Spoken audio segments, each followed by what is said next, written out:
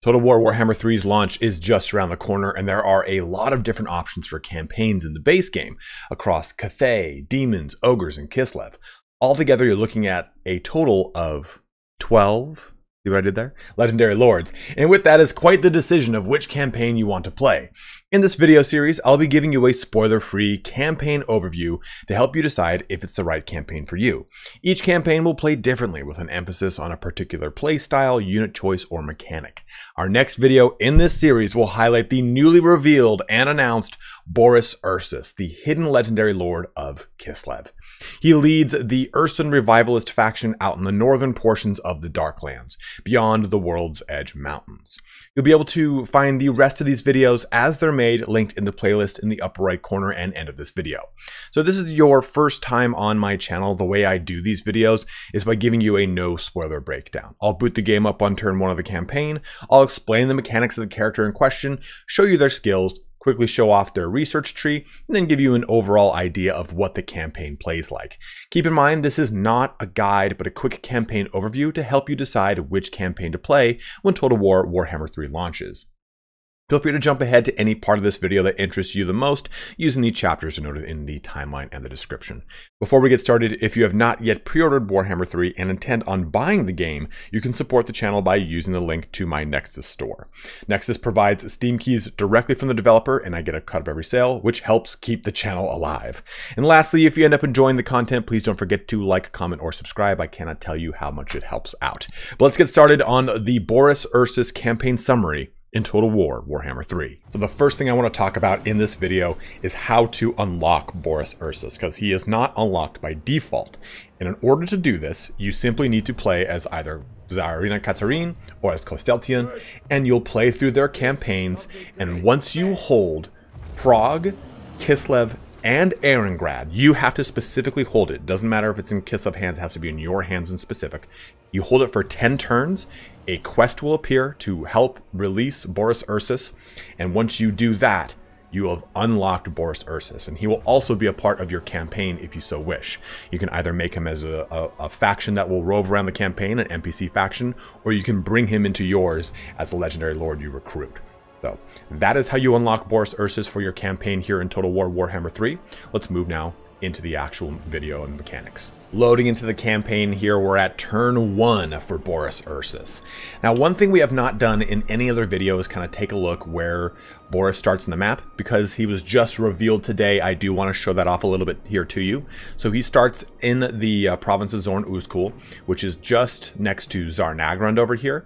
So whenever the Chaos, well, if ever, I think it's a whenever, right? The Chaos Dwarfs are added to the game, those will be right here for Boris Ursus to play with. But also, if you kind of get an orientation of where he starts, here's the World's Edge Mountain, here's the Eastern Oblast and the Northern Oblast, as well as Troll Country right there. So Katerin is over in this direction, I think it's like right there, and then Kosteltian's over here. You get the Demon Prince in this location, as well as Kugoth Plaguefather over here. Greasus is somewhere in this direction, and then you've got all of Cathay. So just to give you a little bit of an orientation on where he starts in the map, to kind of give you a good bearings here.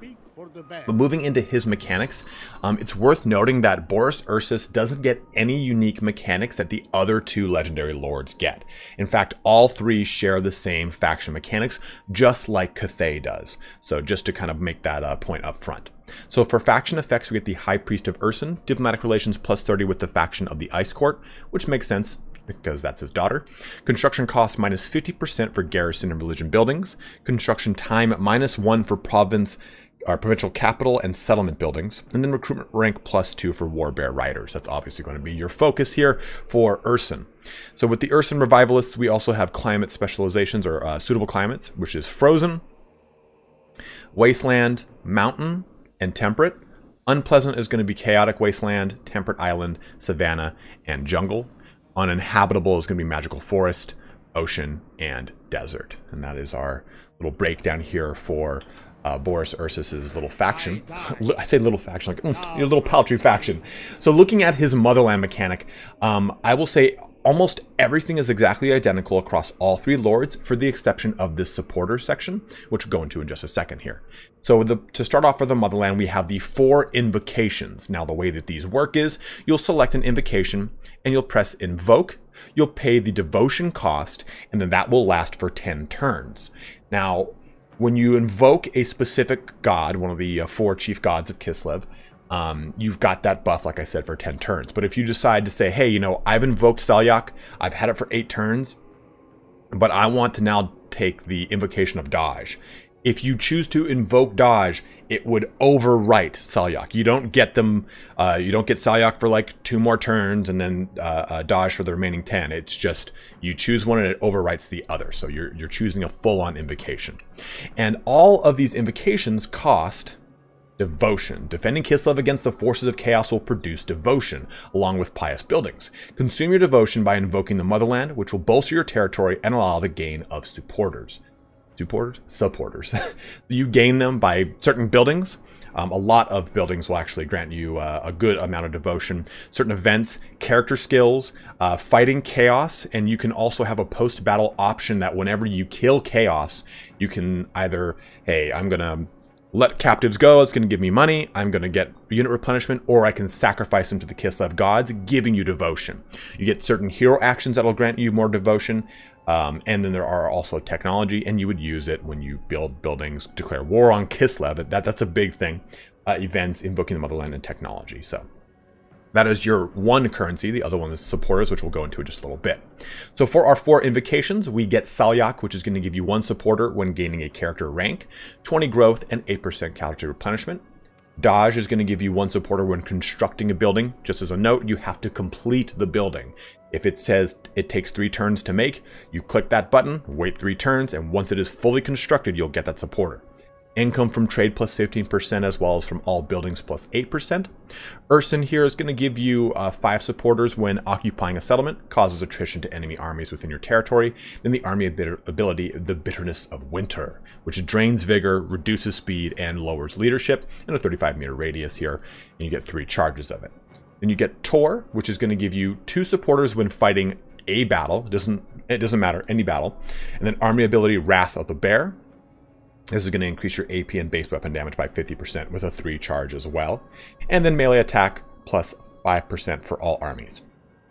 And again, you would just simply click this and press invoke, and it would cost 88 devotion, pull it from my pool, and you're good to go. Now, the supporters thing here is, if you've ever played Total War Saga Troy, you might recognize this bar right here. It's the same exact one from the game. It's just horizontal instead of vertical, and it doesn't have Hector and Troy. It has Katarine at the top and then Kosteltian at the bottom. Now, for the other 2 legendary lords, you use devotion or money to lower the support of the other.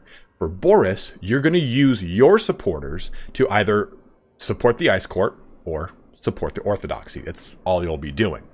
And as you move your way up this, you'll get different bonuses. So those supporters, you gain them from buildings, events, fighting chaos, and then invoking the motherland.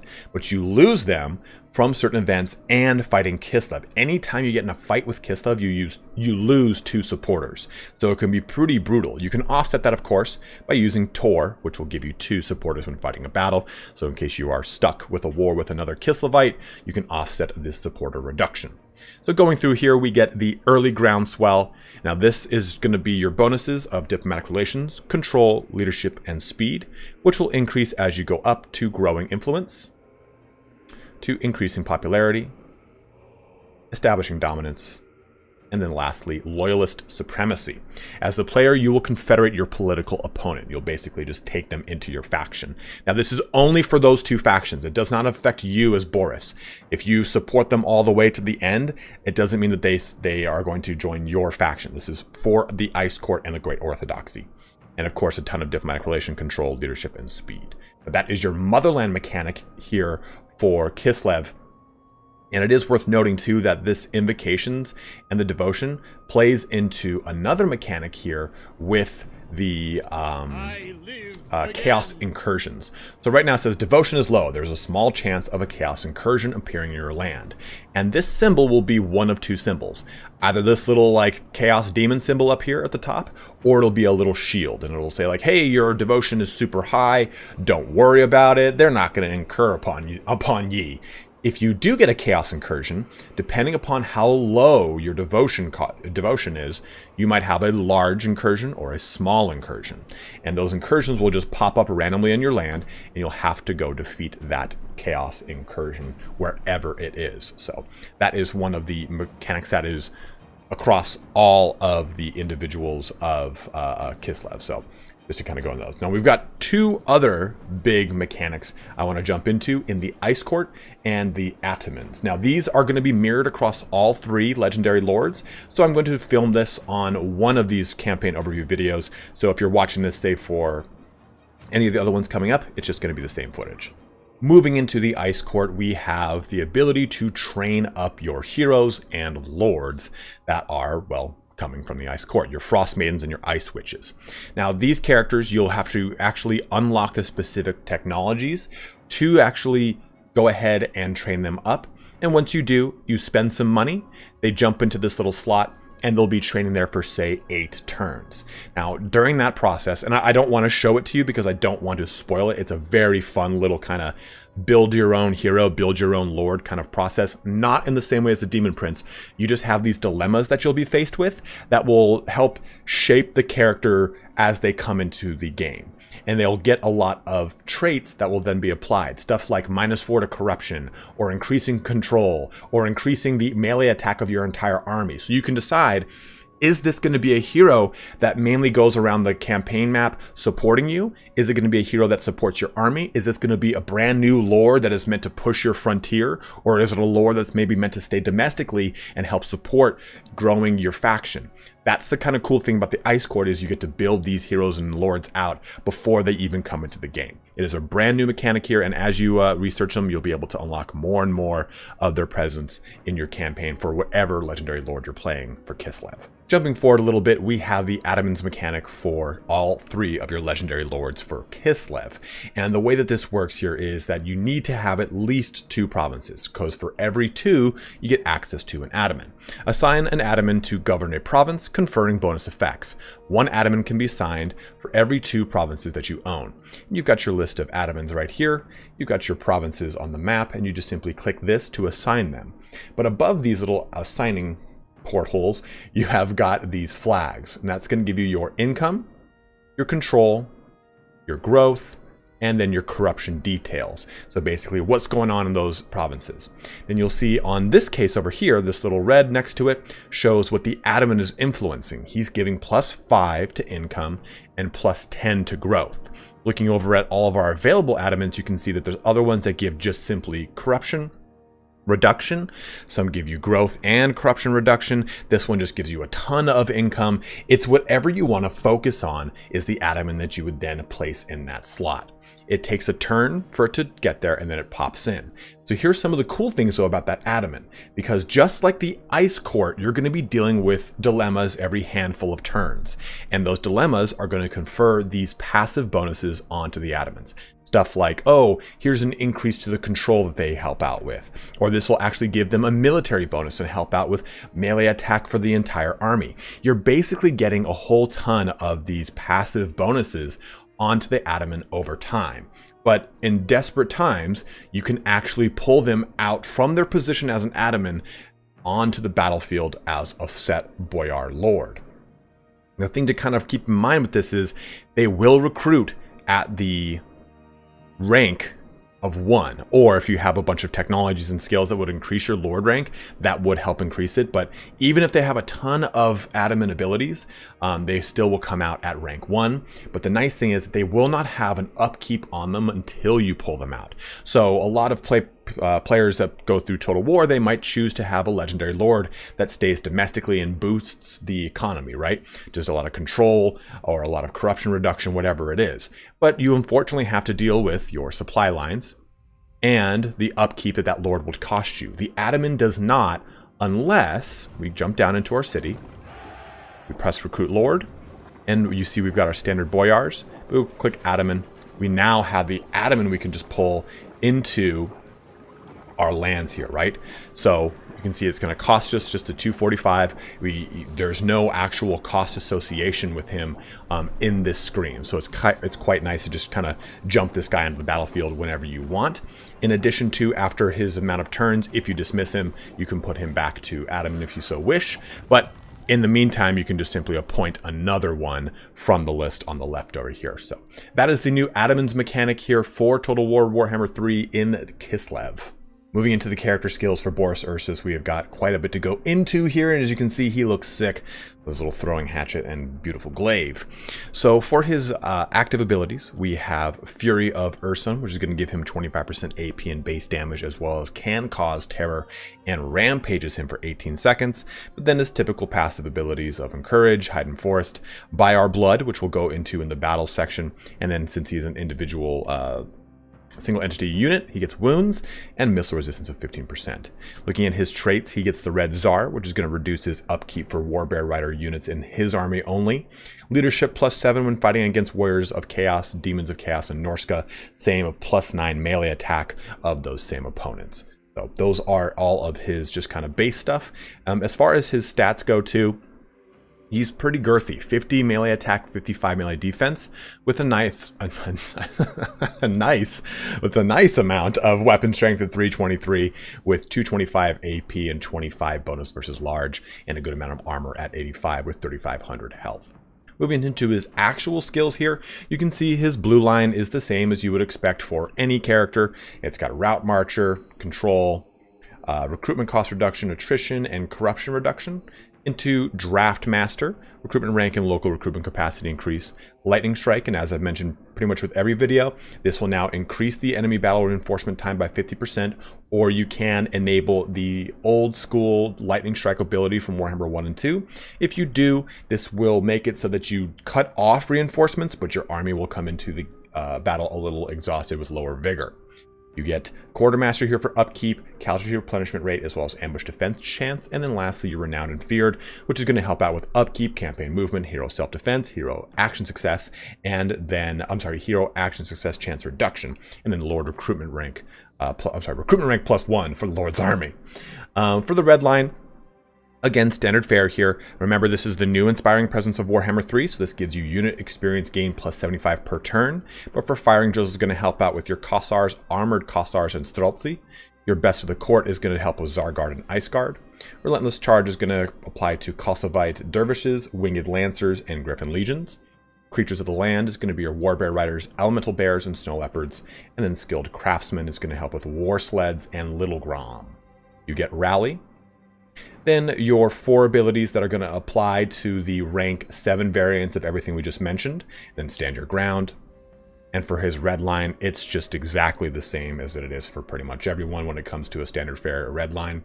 But just to kind of hover over these really quick so that you can see them. Foe Seekers on here as well. Weapon strength, melee attack, leadership, melee defense, and then deadly onslaught. Now for his unique skills, we get Stout-Hearted, it's going to help with hit points and leadership. Fearless Fighter is going to give him an additional 24 bonus versus large. And then Immune to Psych.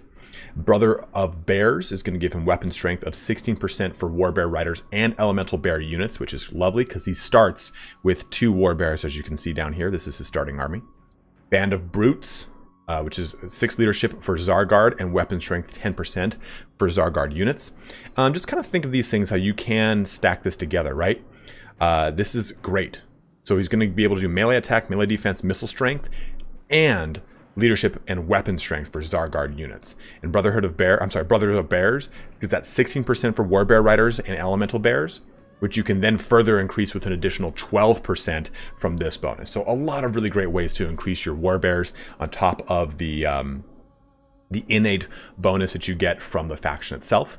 The Great Reclaimer here is going to help out with campaign movement range increased by 10%. Then Elemental Regeneration grants regen for Elemental Bear units in the Lord's army. In fact, actually, I think it was melee attack and upkeep. Okay, just making sure. And you're also reducing your upkeep for your Warbears. Now for mounts here, we get Warhorse and then Erskine, his special Warbear. I have not seen this do anything special or different than any other Warbear. I think it's just named Erskine and it has a little bit different of a skin. Brass Lunged. Heroic Resilience, which is unique to all boyars, including, of course, Boris Ursus, which is a passive ability of increased melee defense and leadership when hit points are less than 50%. As Kislev gets weaker, they actually get stronger. Health-wise weaker. Resettler gives him growth plus 10 and no colonization cost faction-wide, which is nice in the starting location for Boris because a lot of things around him are either Skaven-infested or in ruins. As one with Ursun helps out with character's aura leadership effect plus 5 and enemy leadership minus 8, which you lose 8 leadership as well. Grand Builder helps with construction cost reduction for all buildings and the time reduction for garrison and religion buildings minus 50%, stacking with that faction effect. And then lastly, Khan King here is going to help Motherland invocation cost minus 10% and diplomatic relations plus 30. Into his 2 quest items, they are not quests. I'll say that up front. When you reach rank 7, the next turn you'll get the Shard Blade. When you reach rank 10, the next turn you'll get the Armor of Ursun. The Shard Blade here, though, reduces corruption, recruitment cost minus 10%, melee attack plus 6, gives you magical attacks, which you already had to start, but just in case you wanted them anyway. Bonus versus large, an additional 12. So let's just count that up real quick. Your base 25 plus 12 plus an additional 20 or 24 here. So you can be a bonus versus large monster. You are meant to kill demons. Then ability Shard Blade reduces speed and does damage effect here. And it is quite nice for our 15-meter radius here. Into the Armor of Ursun, we get the bonus of 10 more armor, enemy hero action success chance minus 10%, wound recovery time minus 1, melee defense plus 8, and then ability Armor of Ursun, giving you 18% base and weapon damage, as well as plus 12 melee attack here, enabled if hit points less than 50%. So like I said, the weaker you get health-wise in Kislev, the stronger you become. Let's jump over to some quick little facts about the Ice Witch and the Patriarch for Kislev before we move into some combat mechanics. And just to quickly show this portion off, just like it is true for every other character in Kislev, the Frost Maidens all get access to the Guardian's Call ability, which allows them to summon a Snow Leopard. And as you progress through the ranks, it'll get bonuses like increased melee attack and defense. And lastly, it'll get the biggest bonus to greatly increased melee attack and melee defense. But just to show these characters off for Kislev, as they do have some great abilities here, just to kind of hover over these. And then for the other hero, we have got the Patriarch, which has access to the individual buffs, the individual prayers, but they also get, just like the Ice Witches do, these kind of specializations. And just to kind of hover over these really quick for you. That covers all of the unique skills and whatnot for this character. Let's go ahead and move on into some battle stuff. Curveball, I've lied to you. We're actually talking about technology next. So the research tree for Kislev is split into 4 different trees. And you've got one for the land that you'll always have access to, one for Kislev, one for Erengrad, and then another one for Prague. And the top location for, the top portion of each location, everyone has access to, but you need to research 5 of the top portion of Prague, Erengrad, or Kislev. And then you get access to the more advanced technologies at the bottom, only if you actually hold that respective location. So, for example, if I jump through 5 of these technologies in Erengrad, and I own Erengrad, I can then research these 6 technologies at the bottom. And some of them are very, very good. Is it Kislev? Yeah, Kislevian Ducat will give you income from trade good producing buildings plus 100%. So these all working in tandem allow for Kislev to have a just disgusting amount of income. And I cannot tell you how hard that goes. Like, Erengrad is your chief port city, and once you get access to it, every single time you increase a specific building there, it adds another tradable resource. I think it starts with just hides, then it goes up to something like iron is your next one, so you have iron and hides from one building. Then I think it's like pottery or marble, whatever it is. You just keep stacking all these tradable things. So All this stuff works in conjunction very well. And on top of it, it does give you a kind of drive to get to these. Because if I say I'm playing as, let's say I'm playing as Boris, right? And I want really good war bears. Well, the only way to get bear baiting, which gives frenzy to your war bear riders, is to hold Kislev, right? Or let's say you want really good ice guard. Well, again, mesh layers, which is going to give missile resistance for Kossars, armored Kossars, Streltsy, and Ice Guard units. That's here in Kislev. Or if I look across the way, Siege Mentality gives melee defense, under siege, ammunition for all the aforementioned units I just talked about, and reload time reduction when I own Prague. So you really need to kind of decide how you're going to select these individual locations, right? Because getting them is going to be chief to your campaign. It's a big driving force for you is to unite all of Kislev, but it gives you access to much better technologies throughout Kislev. And the last ones here on the land, everyone can do. You just simply need to have access to them. But you'll see that there are 4 technologies that require devotion. And each one of these will upgrade the respective invocation of the motherland that they correspond to. So this one, Dodge Cult Customs, upgrades Dodge Invocation of the Motherland, increases income from all buildings and trade, and adds the Land Awakened army ability. Or this one, increases capture punishment, growth, and control of all provinces.